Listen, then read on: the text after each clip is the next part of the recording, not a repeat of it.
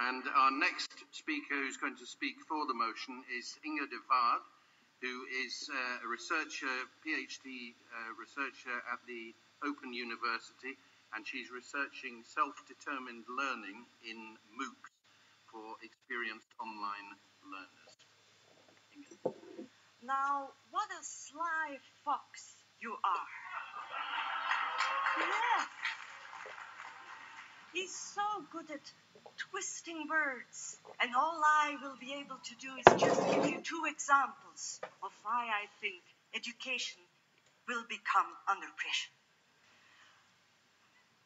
There are two main points being the digital divide being increased by big data, and no, you can't say no, only after the intro. Thank you very much. I will be pleased to answer afterwards. And another point will be on the reproduction of the norm, which data seems to do.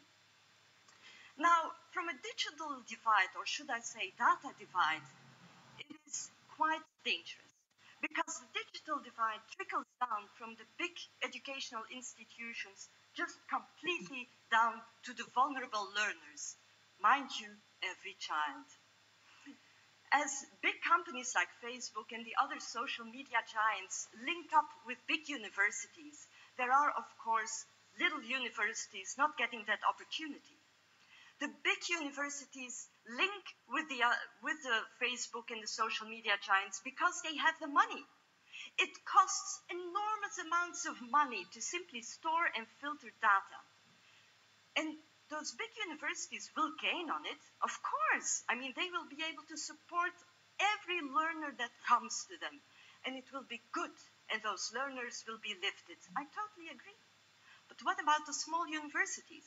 If you don't have the money, you will have no means to give the same quality of learning analytics. So, as a learner or as a parent, where do you want your student, your child to go? To the big universities. Now, you might think, that's not the case. Data is open for all. Let me just point to Victor. He is affiliated with Harvard and Oxford, not a small Austrian university, not a Belgian university, no. So it does matter. There is a divide and it's growing. Now, also from the point of view of algorithms. Algorithms, if you are an administrator, you are at a certain point confronted with budget cuts. So you will look at learning analytics and think, what are we to do?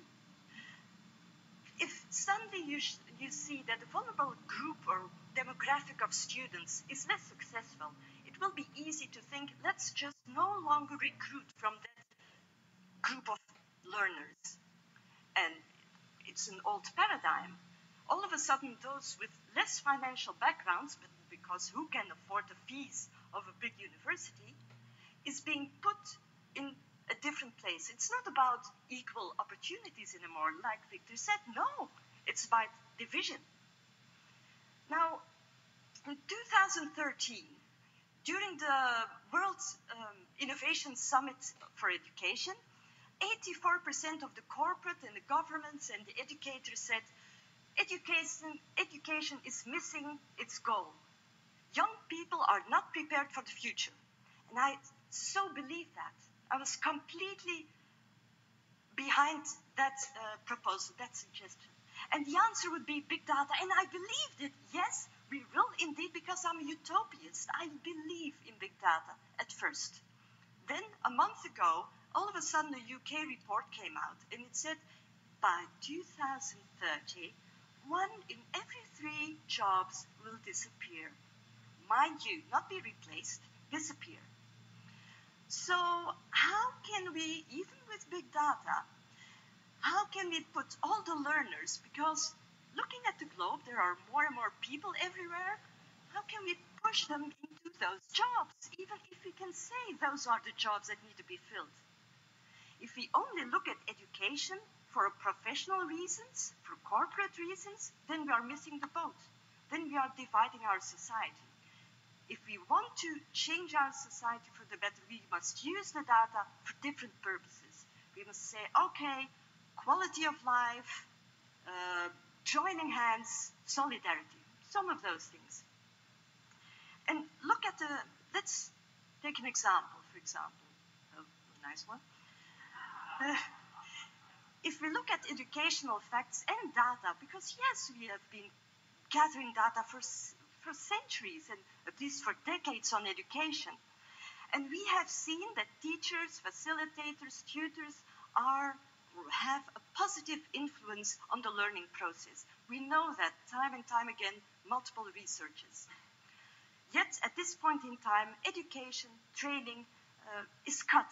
Budgets are cut, jobs are lost. At the same time, however, and glory, glory, hallelujah, big data has gotten much more money, much more funds than ever before. So if it is all that good and it will result in a better world, then how can we compare this logic? It's a sordid logic, a little bit twisted. So that's point one. Now let's move to point two. The norm. A human cannot be more than a human. If an algorithm is made, all of us technologists and software developers know the algorithm is going to have the values and the thoughts and the goals of the ones who is making it.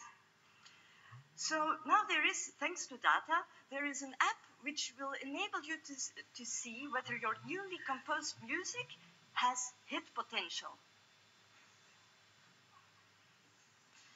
Well, I don't know about you, and I like pop music, but it doesn't really move me that much.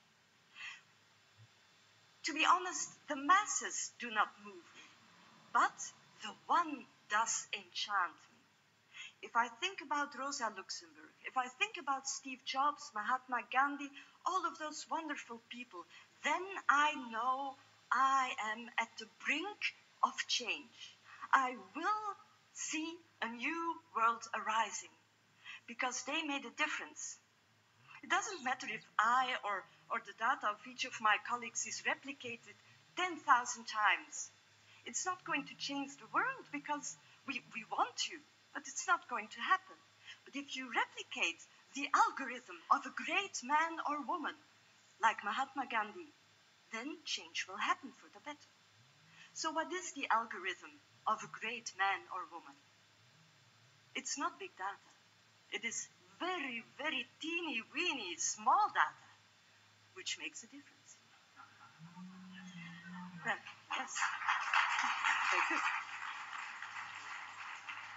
So at this point in time, data is only looking at efficiency. But there is more to life than efficiency. Life is quality. Life is also creativity. And life at best, or at least for me, is really living the dream. As such, I think data should not only be efficient, but data should be shifted towards a new goal, a new humanity where everybody is included, that we force out the digital divide, that we say the norm is good, but we also have marginality or the exceptions to the rule, just like we all are an exception to the rule at one point. So that's it. Thank you very much.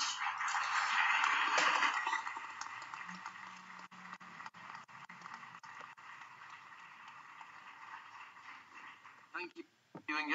Right.